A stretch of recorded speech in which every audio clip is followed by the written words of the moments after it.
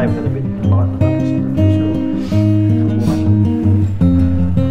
sure. But for this thing to come in from left field about the lungs, and for the effect to be so catastrophic, that was very hard to adjust to, actually.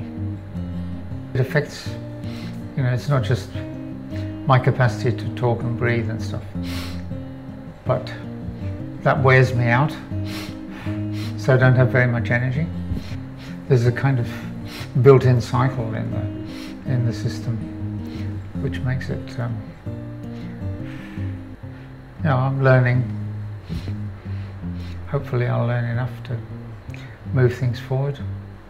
And if I don't, well, there's another side to it, which is that, in fact, I have had a very fortunate life in all sorts of ways. I've worked in some of the best places in the world, and with some of the best people in the world, and travelled extensively, etc., etc., etc.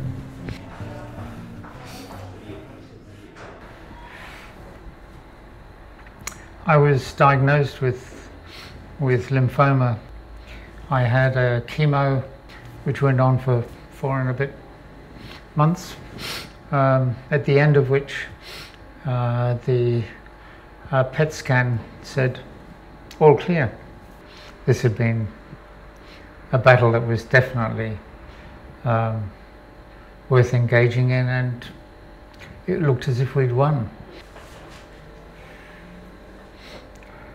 The first phase was exhilarating, and I was about to go to Europe for 2 months. A week before I'm due to set on the plane, I noticed there's just a little lump on my neck here, and they found some lymphoma cells. So 2 days before I was headed for Europe, I had to cancel everything. So then there was discussion about where from here. Because I had been basically a fairly fit person, they harvest your stem cells, and then at a key point they pump them back into you.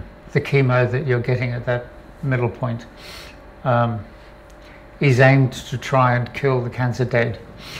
That all seemed to go quite well. I mean, it was horrible, but However, a side effect which hadn't been looked for was that something went wrong with the interaction between the chemo and my lungs. I had lost 50% of my lung capacity. But as it turned out, that was the least of it, because it kept on going. I have almost no conventional function at all, and I'm sure you can tell from the way I breathe. So I can't, for example, of my own free will, go to the loo or walk across to a chair. I'm completely in the hands of the carers at this point in time. I found it quite confronting in a funny way to come here. It's a lovely place. The people are fantastic. You get really good care. But finding myself so totally dependent on other people to do things for me, I found particularly difficult the first week or so. Making those kinds of adjustments when you've been so used to most of your life to doing things for yourself by your own decision, in a certain sense, takes a fair bit of adaptation. I felt very isolated. I had no idea what this place was like. I'd never been here before. It wasn't until the end of the first week I was here that Claire actually stuck me in a wheelchair and wheeled me around and showed me what the place was like, at least from the inside. And that was really nice. It sounds trivial, but it was a transforming experience in a funny kind of way.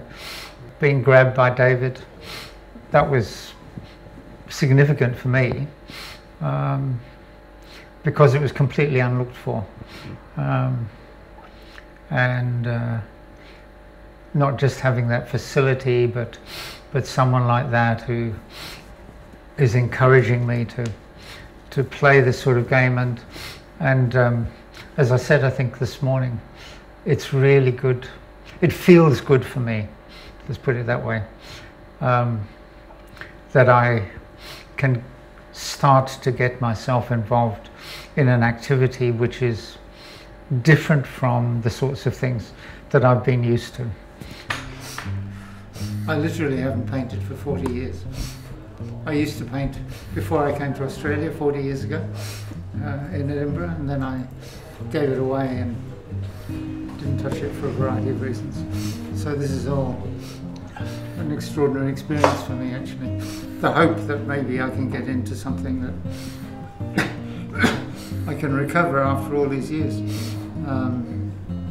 I hugely enjoyed it when I did do it 40 years ago. It's a different kind of expression.